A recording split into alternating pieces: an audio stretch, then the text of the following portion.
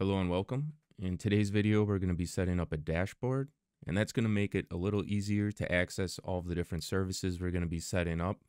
We're not going to have to keep typing in the IP address and trying to remember what port the service was running on. We'll be able to just click on the service, much like you can see here. This dashboard is called Homer Dashboard. This is the one that I currently use.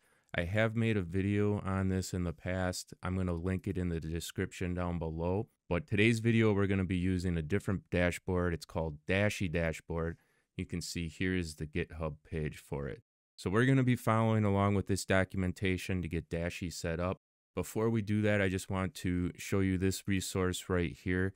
It's called the Awesome Self-Hosted List. And this is going to be an extremely valuable resource that I'm going to be referencing in almost every video going forward, because what I show you might not be the best fit for you. You may have different preferences, and this is going to give you a whole host of other options. Let's scroll down here. You can see all the different categories. It's neatly organized. I'm just going to search for dashboard. You can see personal dashboards here. Take a look at how many different personal dashboards there are for us as self-hosters. There is a whole bunch of them. Like I said, we're going to be setting up Dashy here. However, the one that I'm running is Homer, which is this one, not to be confused with this one, which is also called Homer with an ARR on the end. All right, well, let's get started. Head back to Dashy Documentation here, and let's scroll down. There are some things through here that I want to show you. One of those things is this showcase here, which I think is really cool. And in here, you're going to find a bunch of different screenshots of how you can set Dashy up and how you can make it look and behave. If you're looking for ideas or some inspiration on how to configure Dashy for yourself, take a look through here. I'm just going to scroll through here just to let you take a look at how some people have set this up.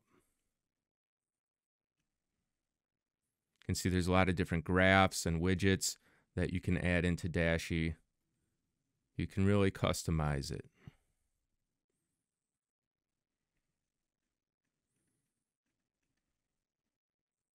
All right, well, let's start setting it up ourselves. So we have the getting started here.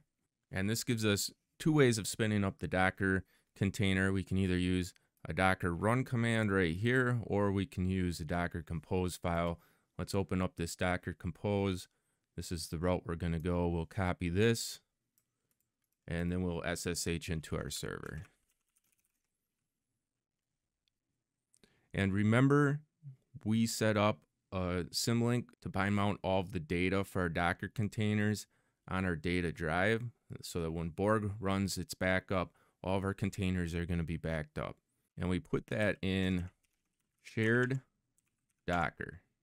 One thing I just noticed here, when I'm trying to do tab completion on the symlink, it's not putting the / on the end. I have to press it twice. When I go, I just want to point this out. This is a Linux thing, and we're going to be fixing this in the next video with our bashrc file. But when I press shared and press tab, you can see it puts that / on the end.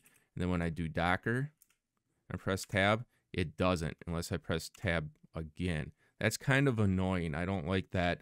We're going to fix that in a bashrc file. That's just going to be a quick video that I'm going to put out right after this one. So be on the lookout for that. I put a link on my website in case you don't care to watch the video. Go to somedaysoon.xyz and you'll be able to find my bashrc example file here. And this is just some nice shortcuts in a bashrc file that I like to use to make navigating around a little more efficient. The one that's going to help with appending that / on a symlink directory is this one right here. But we'll get back to setting this up. We got Docker, we're in the Docker folder, and we're going to make a directory for Dashy. CD into it. Remember Alt-Tab will just instantly put in your last argument that you had on the previous command. And then we're going to use micro to create and edit our compose file here. We'll paste it in. And let's take a look and see if we need to change anything here. We have our image. We have the container name. We're going to change that to a lowercase. Here we can set some volumes. So let's uncomment this. and uncomment this. This is going to give us access to the config file. I like my files to be named the same as they are in the container though, so I'm going to change that. It doesn't matter. It's just a personal preference. And then if we're going to download icons manually, there is one other location we have to bind mount. I need to refer back to the documentation for that.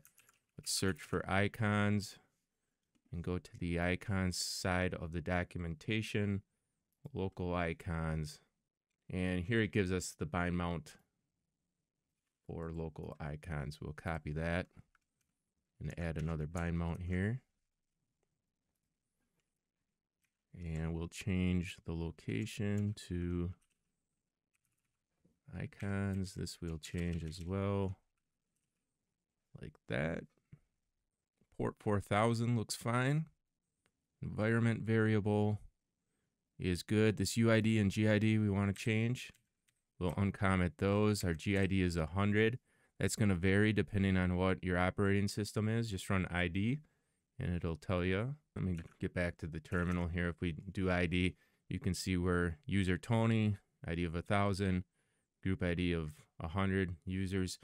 Now, if we wanted to run this as the Docker user, we could. Remember very early on as I walked through Open Media Vault, I did show myself setting up a Docker user to be running all these Docker containers, but it's generally easier to run them as the user that you're going to be logging into the server with SSH as, just because it makes it easier to edit the files. You already have the permissions set up to access those files. And restart policy unless stopped. We can set this network mode to bridge as well. And that should be good. Let's Control S, Control Q. We'll spin this up. Sudo docker compose up-d.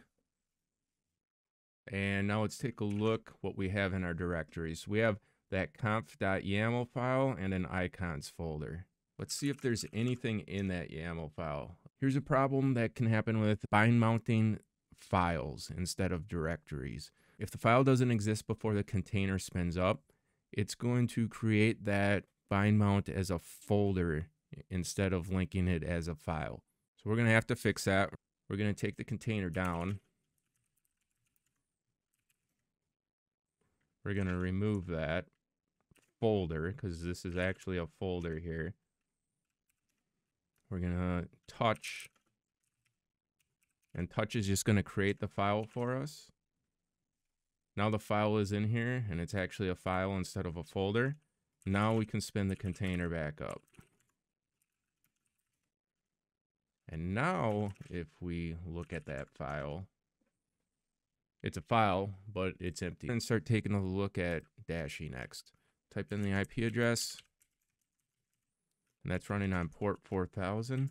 We'll go over a lot of this. We're not going to go over everything. We're just going to go over some of the basics to get things set up, because Dashy is actually really complex and highly configurable, and we could spend all day going over every single little option, but we just want a good starting point to be able to access our services here.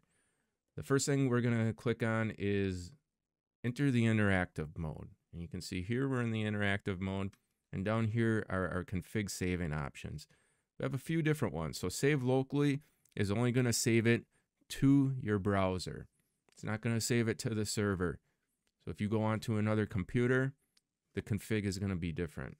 Save to disk will save it to the server. So that's going to save it in this conf.yaml file. So that's generally what we're going to want to do, unless we want to have an alternative config on a different machine locally to that machine. We can use this one. We can also export config and cancel edit. But let's start by editing page info. Let's go with self-hosting series, and then we'll save to disk. Now let's refresh the page, and we can see that populated up there. And now if we cat our config file, we can see page info title self-hosting series.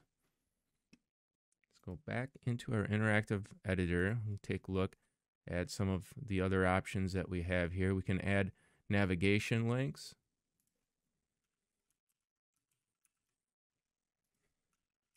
We'll put one in here for DuckDuckGo. Can set how it opens in a new tab, same tab, parent. I usually like setting things same tab. If I wanted to open a new tab, I'll hold down Control. But you can see that put a link up here for DuckDuckGo. And you can put a bunch of links going all the way across there. Save to disk. Go back into Interactive Editor. What else do we have in here? We can put footer text. We'll just type in test footer, app logo. You can see that put test footer down there. Now, edit app config. Here you can see we have a lot of options for changing how this works by default. One of the things I would change is setting this to same tab. There's status checks in here. I'm not sure how that works. If it just pings it from the container, I'd have to check the documentation on that. But this does have status checks for all these services built into it. If you so desire, there is a status check interval, default theme, background, your favicon API. We'll be talking a little more about the icons in a little bit. But I mean, I'm going to scroll down. There's too much to go over in one video. Like I said, it's highly, highly configurable. We're going to save that, save to disk, and go back into it. Again, where we're going to add our new section, and we're going to call this admin. Let's click save. So it is not working. If you run into this problem, you're not doing anything wrong. But if I go like that, click cancel, edit, try to add the section again. Now it works. For whatever reason, it doesn't work the first time. But we have this section here now called admin. We will put items in there for all of our different services. The first one we can put in there is our Open Media Vault interface. So we'll type in Open Media Vault. And that's running on the IP address of the server here. We don't have to put a port because port 80 is the default. And if we click save, you can see Open Media Vault is in there. And if I click it, open, we have very easy access to get to our Open Media Vault interface. However, we want to have a nice icon in here. Now, the great thing about Dashy that I like, which sets it apart for me over Homer, is it gives us this really slick way to get icons from the Home Lab icons. Now, there are a lot of other ways that it can download icons and use different APIs for different services. But since we're in a self-hosted environment and this Home Lab icons page is going to have almost all the icons we need, this is a very cool way to get icons. We'll click on this. And now you can read through this if you want. I'm just going to quickly show you how it works. Basically, you're going to want to go into the PNG folder and then just Control F, search to see if your service that you're trying to set up exists in here. So we'll search for Open Media Vault. You can see there is an icon listed in here for that. That means it's going to work. And if we want to use these Home Lab icons, you type in HL and then the file name that exists here without the extension. So we'll type in HL Open Media Vault and hit save. And now you can see it has the Open Media Vault icon. Let's set up the rest of these services. So I got Portainer open here so we can see what other services we have running and what port they're running on. The next one we'll set up is Portainer, add new item, Portainer, HL Portainer, and the URL. This needs HTTPS and it's running on 9443. We'll save that and we'll do the rest of these. Can do health checks next. It's running on port 750.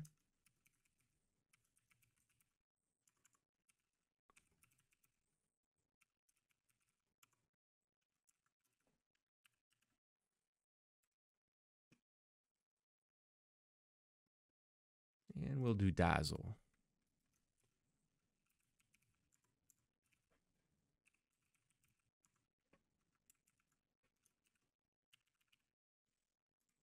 Now let's say you're running a less popular service and the icon doesn't exist in this GitHub page where Dashy is pulling the icons from.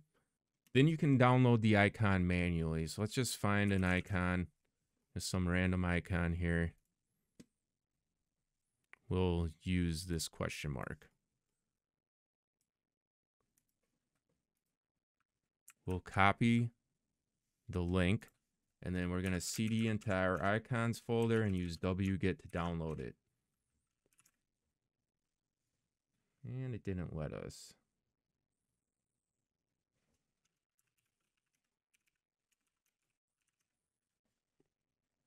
All right, this folder is owned by root, so it's not going to let our user to change anything within it. We're going to take ownership of this folder.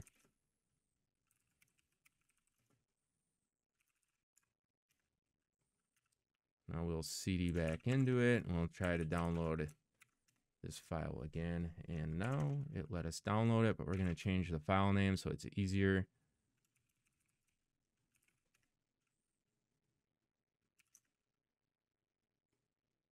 Oh.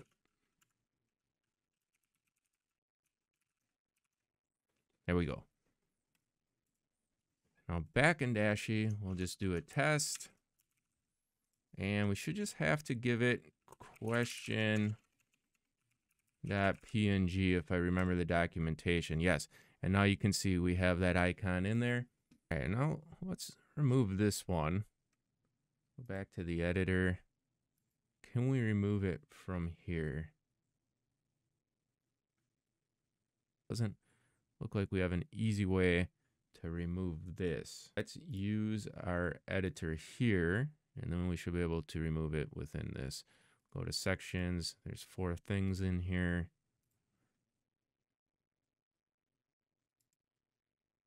Remove.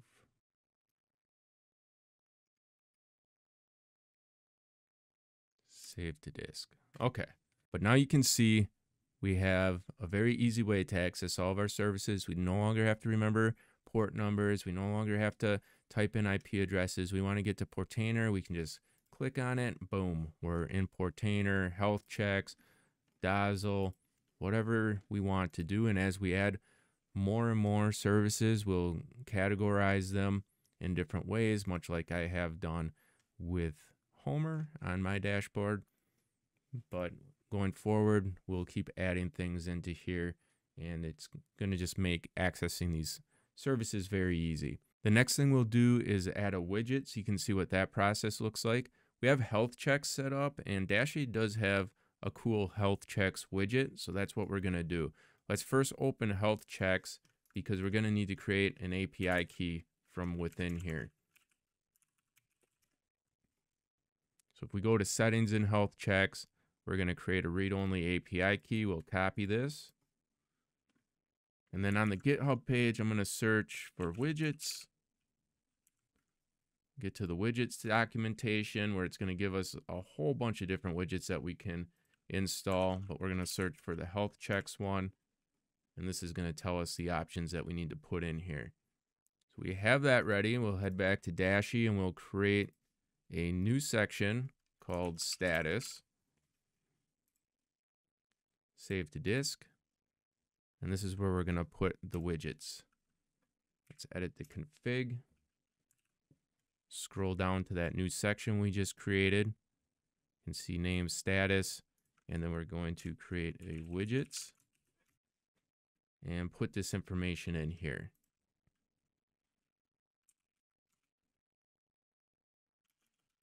So we have type.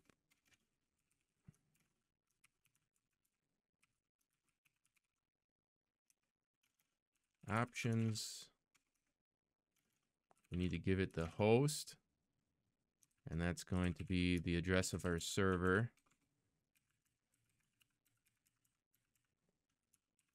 And the port that health checks is running on. And then we need to give it that API key. Since we're only using one, I think we can do it like this. Get rid of these white spaces.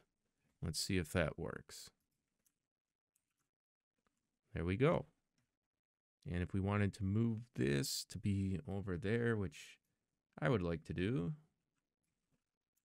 we'll move this up the chain here. Right there, Control S, refresh. And this is what our dashboard is beginning to look like. And like I said, there are a bunch of other widgets in here. Again, too many to go over in a video like this, but this is just to give you an idea of what you can set up. And last thing I want to do before closing this video, we'll go ahead some of the different layouts and themes up here. We can see this has some built-in ones that are really cool. We have this material. Let's go through these really quick.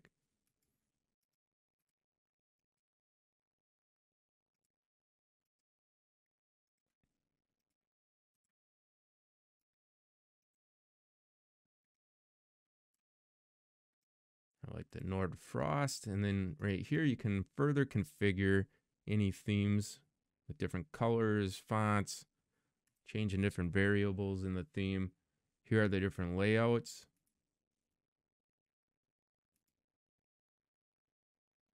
And then with each layout, you can change item size as well.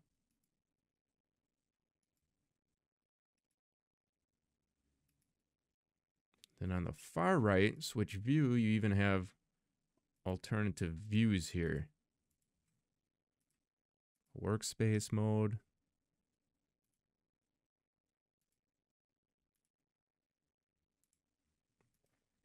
It's a very cool dashboard, and the only other thing I'll point out is if you're looking for a service, say you got a ton of these in here, you don't know where to move your mouse to find it, you can just start typing any of these. So Dazzle, press tab, hit Control Enter, will open into a new tab. Otherwise, just hit Enter, and it'll open it in the same tab since that's what we have to do by default. And that's going to do it for this video. We now have a dashboard set up where we can easily access all the different services that we have set up and that we are going to be setting up. We can set this as our home page in our browser or just bookmark it so that we can easily get to it like I have up here. Have a quick way now to get to any of the services that we set up. Thank you for watching. You all have a nice day.